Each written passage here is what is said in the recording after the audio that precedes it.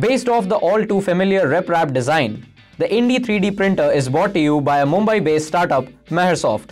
Featuring a heated bed, mood lighting, and a snap-on extruder, the Indie is focused on ease of use.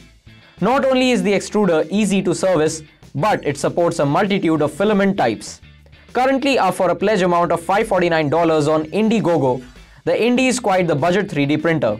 And what's better is that the software used is open source, so your costs are brought down to just the 3D printer and the filament. It should be noted that most 3D printers in its class retail for roughly 20% more. The device is still a prototype and would require a few more firmware revisions before exiting the prototype stage. We did notice certain snags, like certain layers not coming out too well done, or sometimes the thermistor would get pulled out. The former can be resolved via a simple firmware update, and the latter can be resolved with the cable ties. If you like prototyping and want something to really speed up your prototypes, then the Indie 3D printer is a pretty neat device for that. Thank you for tuning into Digit, and for more videos, subscribe to our channel.